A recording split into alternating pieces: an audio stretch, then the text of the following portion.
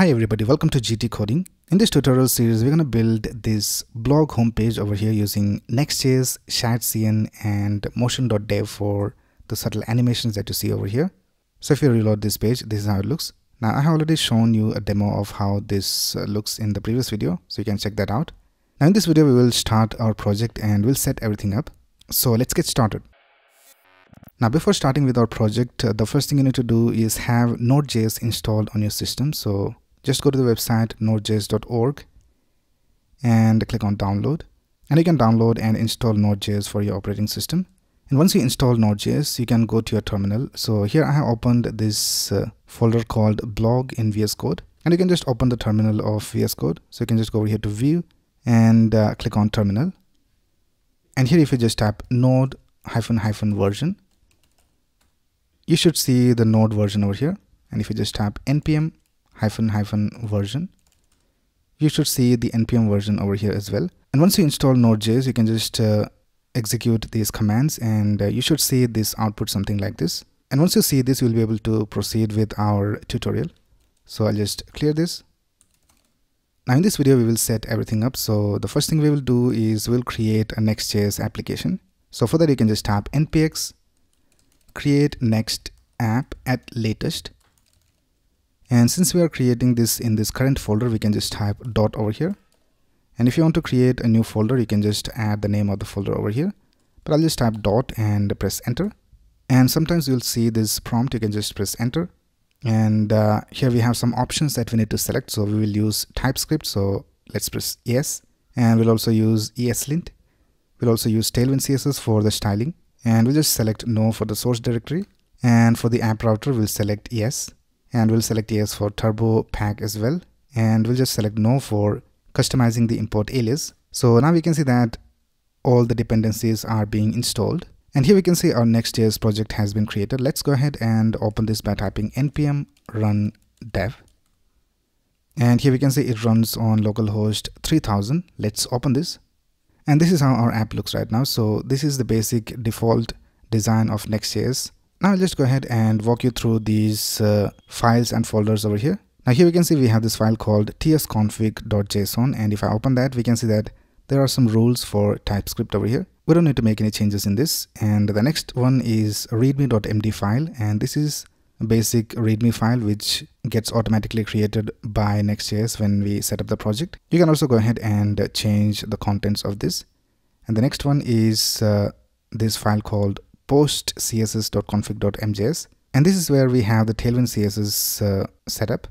And then we have the package.json file over here where we have all the scripts and the dependencies of our application displayed.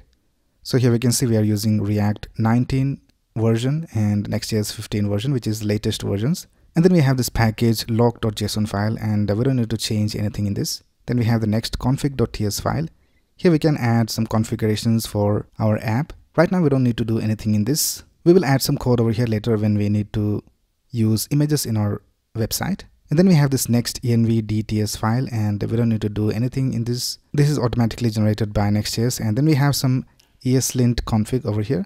And then we have the git ignore file where we can specify which of these files and folders we don't want to push to our GitHub. And then we have this public folder where we can store our assets. We have the images and all those things can be stored over here. And then we have this folder called node modules. And in this, we have all the dependencies of our application stored. And this is also automatically handled by Next.js. And then we have this .next folder, and this is also handled by Next.js. We don't need to touch it. The majority of our time will be spent in this app folder where we have this page.tsx file. This is our homepage file that we see over here. So if you go back, this is the page that is displayed over here. So if you go ahead and remove all of this, and if I just go ahead and return an h1 and let's type welcome, I'll just go ahead and remove the import of the image. And if I go back, we can see that welcome is displayed over here. So this is the starting point of our application. And then we have this globals.css file where we have all our CSS for our application. And then we have this favicon over here. And we also have this file called layout.tsx. And this is where we can import the fonts and also add the metadata. So here we can see we have the title and the description. And this is where we have the HTML tag, the body tag, and all these things over here. And here we can add things like the nav bar and the footer and all those things which will be repeated throughout our application. So this is basically how our Next.js application looks.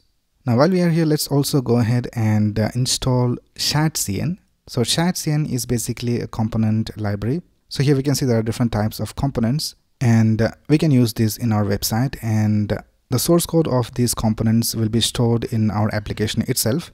So in this way we can go ahead and customize these components to our needs. So let's go ahead and install this. Let's click on get started.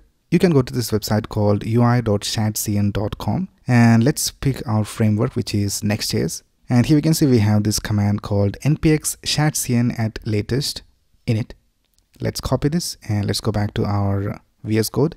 Let's create a new terminal and let's paste the command over here. Let's press enter. And here we have some options that we need to select. I'll just select neutral.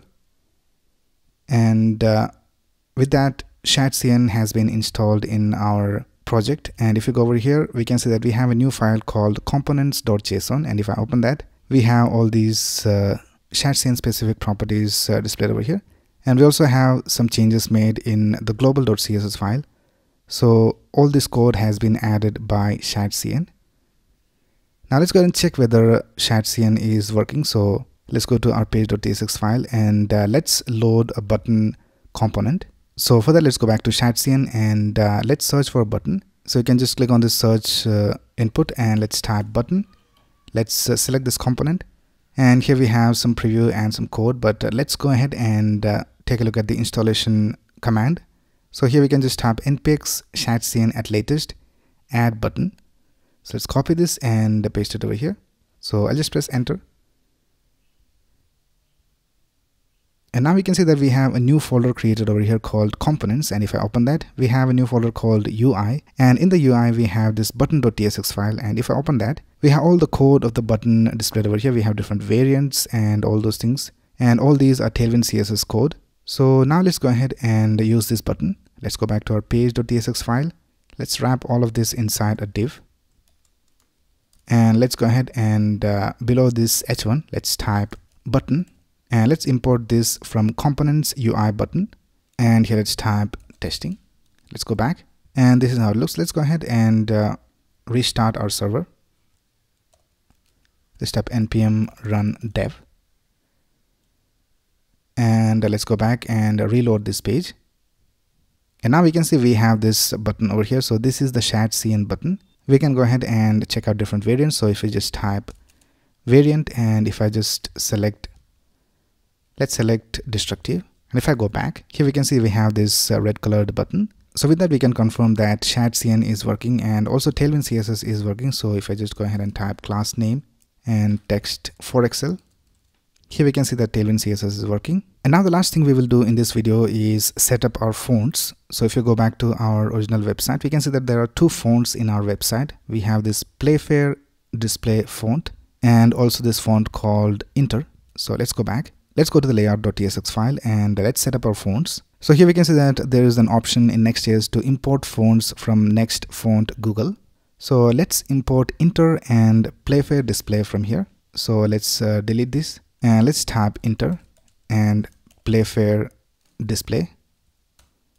And next we need to go ahead and create constants for the fonts over here. So let's delete these two and let's type const Inter. Let's set it equal to Inter, and in that we need to pass some options. So we have subsets. Let's set it to Latin, and we also need to set up a variable. Let's set it to --font Inter. So here we need to change this to Inter, and with that we have set up our Inter font. Let's also go ahead and set up Playfair display. So let's type const Playfair. I'll just call it Playfair equals Playfair display, and here let's pass subsets. Let's add Latin inside this array, and let's also add a variable, and let's call it --font Playfair. And here let's also go ahead and change the metadata. So let's type writing that resonates, a modern blog. And for the description, let's go ahead and type insights on tech, design and creativity from a thought leader. Right now here in our body, we need to pass the font variables. So we have inter, so let's type inter, and also playfair, so let's type playfair. Now let's go to our globals.css file, and here let's add the fonts.